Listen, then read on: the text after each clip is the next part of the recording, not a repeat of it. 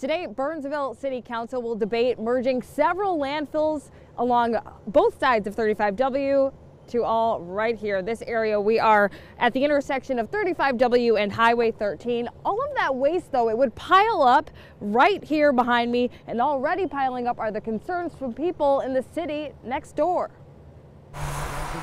A snow-covered mound in an industrial area, Burnsville. But on the other side, Bloomington, a neighborhood.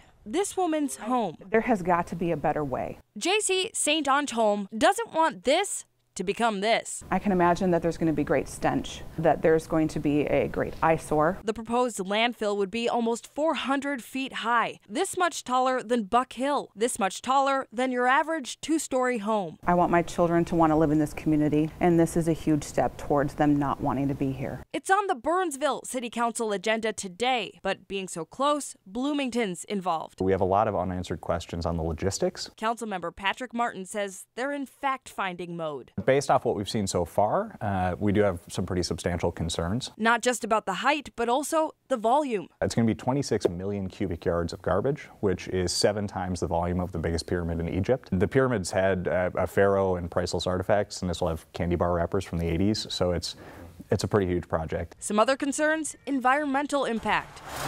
More trucks driving around. So what gives? The city of Burnsville points to 3 potential benefits. Consolidation. The landfill would merge 2 existing trash piles into one, freeing up land for new development, and subsequently jobs along the riverfront. And finally, the landfill could take in your garbage. Your city would pay a fee that Burnsville says would help pay for infrastructure and other projects. But JC says, not in my backyard. Why is it not in a more remote location? This is the city center. This is the center of a community. We also reached out to Waste Management, the company behind this landfill and this project, and they say while Minnesota's great at recycling, there is still a need for a place for waste. Now at tonight's meeting, if this is approved, it would mean that council would encourage Waste Management here to proceed with the process.